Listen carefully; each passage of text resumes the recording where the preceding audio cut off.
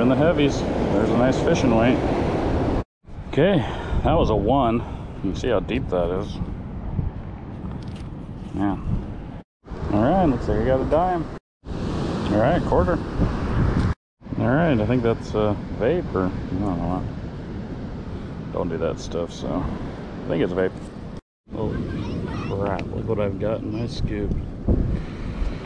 Oh man. I don't know if that's gold or not. Starting to think it's copper.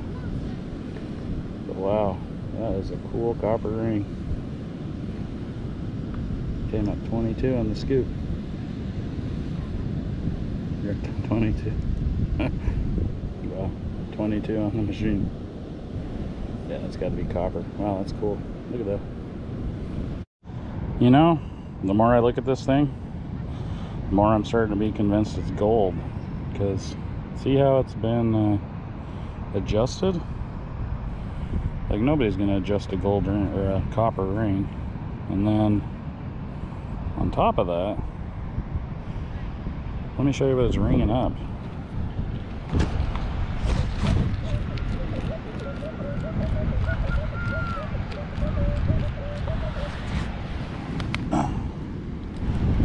So yeah, I'm thinking if that were copper, the size of it, that would be ringing more like a quarter. I think that's gold. I have an acid test with me. I'm going to test it later. I'll get back with you. Okay, we got a really deep, repeatable, it's like 26. So it's either really deep or something really small. Close to the top, but so far looking like it's deep.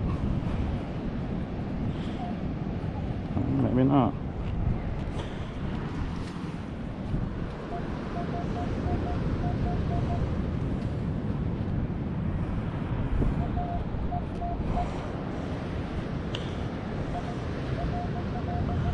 $25 out of the hole.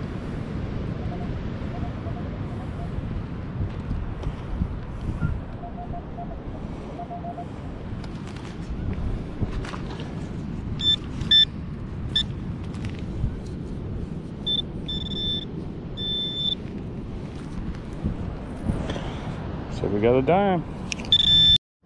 Hey, check it out. Just found a Zippo. And it works. Heck yeah, boom. Okay, I got 2 marks here on my gold tester. Here comes the 10K. Oh yeah, that frickin' passed. Alright, let's try some 14K.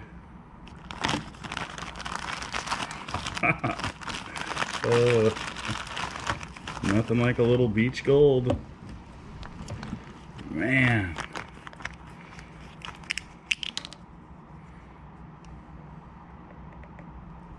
Okay, just like I thought, 10K gold. Boom.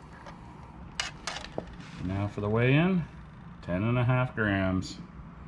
Boom. What a nice chunky ring. And you know what?